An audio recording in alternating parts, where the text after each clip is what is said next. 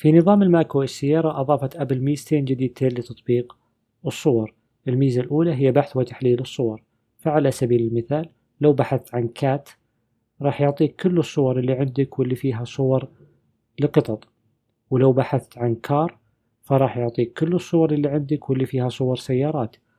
وأيضا التحليل ذكي، فراح يميز لك بين السيارات الرياضية على سبيل المثال والسيارات العادية، فلو اخترت كار راح يعرض لك كل الصور اللي عندك واللي فيها صور سيارات، ولو اخترت سبورت كار راح يعرض لك فقط السيارات الرياضية اللي موجودة عندك في الصور. هذه الميزة متوفرة في جوجل فوتوز، لكن الفرق انه في نظام الماك يتم التحليل داخل النظام وليس عن طريق سيرفرات أبل مثل ما هو موجود في جوجل. الميزة الثانية اللي أضافوها هي ميزة الذكريات، فالآن لو اخترت ميموريز من الشريط الجانبي راح يعرض لك فيديو بحسب تاريخ ومكان التقاط الصور، وبإمكانك مشاهدتها ومشاهدة الصور اللي في الميموري، ولو نزلت تحت بإمكانك إضافتها للمفضلة أو حذفها بحيث أن ما تظهر لك مرة ثانية.